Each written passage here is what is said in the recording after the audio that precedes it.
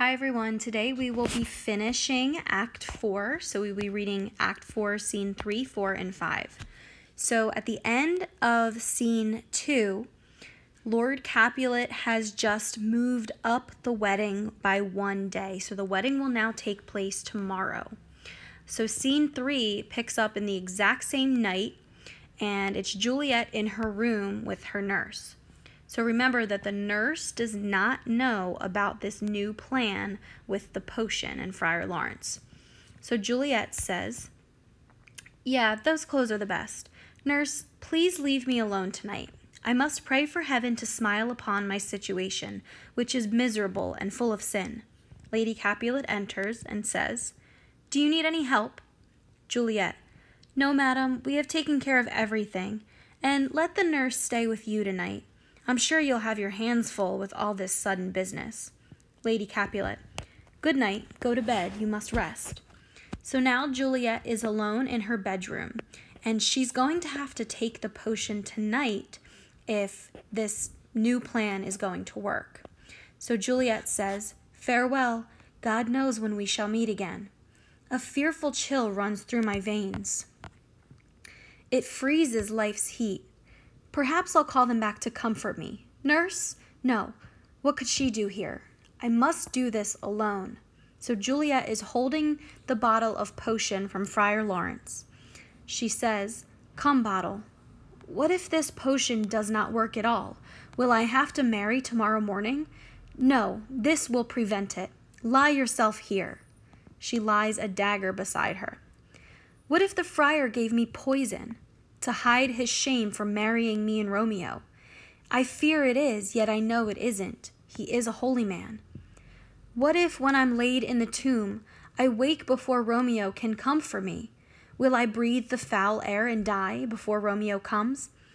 Even if I live, it will be like death, to stay in a dark tomb where for many hundred years the bones of my buried ancestors are placed, where bloody Tybalt, just laid in the earth, lies rotting in his own burial gown. They say that night spirits live down there, and when the living hear them, they go crazy. No, it's not true. But won't I go just as crazy with fear? Will I go mad and pluck a bone from the grave and club out my own desperate brain? Oh, look, I think I see my cousin's ghost seeking Romeo, whose sword killed him. Stay, Tybalt, stay. Romeo, I come to you. I drink this for you." So she drinks the potion and it instantly works, and she falls back on the bed. Really, she's sleeping, but now she looks like she's dead. So before I move on, she has a couple of concerns and questions, and she's a little bit afraid to take this potion for a few different reasons. Number one, she says, what if the potion doesn't work? Well, her backup plan is to stab herself with a dagger or a knife. Question number two, what if Friar Lawrence is really trying to poison her so that he can hide the fact that he married Romeo and Juliet? And then concern number three is that what if she wakes up too early and Romeo's not there yet, and if she breathes in the air of, all the dead people around her, will she die? Or what if she's stuck in there and she goes crazy? So these are all things that she thinks about before she takes the potion, but eventually she does take the potion for Romeo. So stop there and fill in your reading guide for Scene 3. Scene 4 is very short. So it takes place the next morning, and they are getting ready for the wedding. So Lady Capulet says, "Fetch me more spices, nurse." "Nurse, they call for dates in the pastry too." Lord Capulet, "Come, stir, the rooster has crowed. It's 3 o'clock. Take care of the baked meats." Nurse, "Get out of here, you house husband. Get to bed. You'll be sick tomorrow for staying up so late." Capulet, "I have stayed up all night before and have never been sick." So everyone exits except for the servants. "What do you have there?" First servant, Things for the cook, sir, but I don't know what. Capulet. Hurry then. Boy, fetch drier logs for the fire. Call Peter. He will show you where they are. Second servant. I am smart enough to find them. I don't need to bother Peter for that. Capulet. Good point. Goodness, it is day. Paris will be here soon with the musicians. I hear him coming. Nurse, go wake Juliet and put her dress her up. I'll go and chat with Paris. Hurry, I say. So at this point, it is about 3-4 o'clock in the morning on Wednesday. So they're about to go wake Juliet up for her wedding with Paris. So scene 5, Juliet's room, and the nurse is going into her room to wake her up. Nurse. Juliet, she is fast asleep, I think. Wake up, sleepyhead. What, not a word? Sleep a little now, sleep for a week later. My, how soundly she sleeps. I must wake her up. Madam, what? You are dressed in your clothes. I must wake you. Lady, lady. Oh no, help. My lady's dead. Oh, curse the day I were born. My lady, my lady. So Lady Capulet enters because the nurse is screaming that Juliet is dead. Lady Capulet. What is all this noise? What's the matter? Nurse. Look, look, what a terrible day. Lady Capulet. Oh no, my child, my only life. Wake up or I will die with you. Help, help, call for help. So Lord Capulet enters. For shame, bring Juliet out. The groom is here. She's dead, oh curse the day. Let me see her. Oh no, she's cold. Her blood is settled and her joints are stiff. The life has long left her lips. Death lies on her like a frost upon the sweetest flower. O sorrowful day, O sad times. Capulet. Death has taken her away to make me cry. It ties up my tongue and will not let me speak. So here comes Friar Lawrence with Paris and the musicians. Friar. Is the bride ready to go to church? So the audience would find that kind of funny because at this point, Friar Lawrence knows that Juliet is not going to church to get married, but instead Juliet is going to church because he knows that she is fake dead. So Capulet says, ready to go but never to return. Paris, my son, death has married your wife the night before your wedding day. There she lies, a flower picked by him. Death is my son-in-law, death is my heir. Paris. Have I waited all morning just to see this? Lady Capulet. Accursed, unhappy, hateful day, the worst hour time has ever seen. O poor child, our one joy, cruel death has taken from her my sight. Nurse. It is the saddest day I have ever seen. Never was there such a day dark as this. Paris.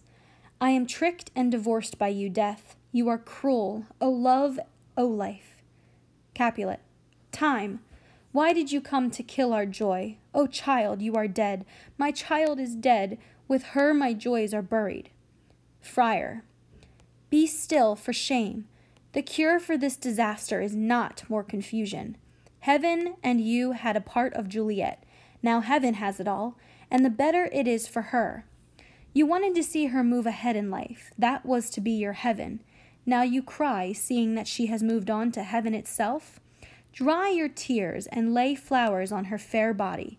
Dress her in her finest robes and bring her to church.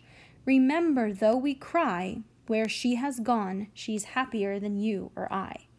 So Friar Lawrence, he knows that Juliet is not really dead. So he's trying to push the plan along, and he's trying to convince Lord and Lady Capulet to calm down. Juliet is in a better place. Let's take her to church, and let's put her in the tomb. So Lord Capulet says, all the things that we had for a wedding are now for a funeral. Our instruments changed to crying bells. Our wedding is now a sad burial feast. Our bridal flowers will now decorate her tomb. Everything must now be changed to the opposite. Friar. Sir and Madam, go in. And you, Paris, everyone. Follow Juliet as we carry her to her grave. Heaven has punished your sins with pain. Obey God's law so you won't be punished again. So again, he's pushing them to bring Juliet to the church so that he can follow along with the plan. So everyone exits except for the musicians and the nurse. First musician: let us pack up our pipes and go. Nurse: yes, put away your instruments. As you have seen, this is a sorry case. First musician: yes, though I think the case can be mended. Peter enters. Musicians, make me feel better and play Heart's Ease. First musician: why Heart's Ease? Peter: because my heart plays, my heart is full of woe. Oh, play me some merry tune to comfort me. First musician: no, it is no time to play now.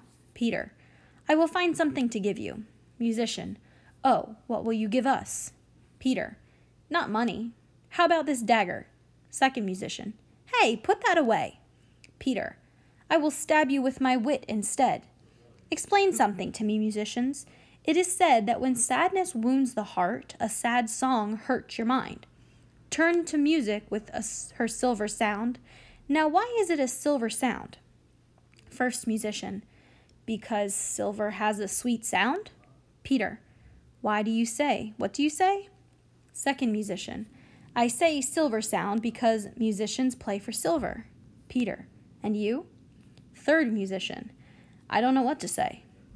Peter: it is music with her silver sound because musicians never get gold for anything. Ha! What a strange person he is. Second musician: forget him. Let's go in here. We'll wait for the mourners and stay for the dinner. So the ending part of scene 5 here is really something called comic relief.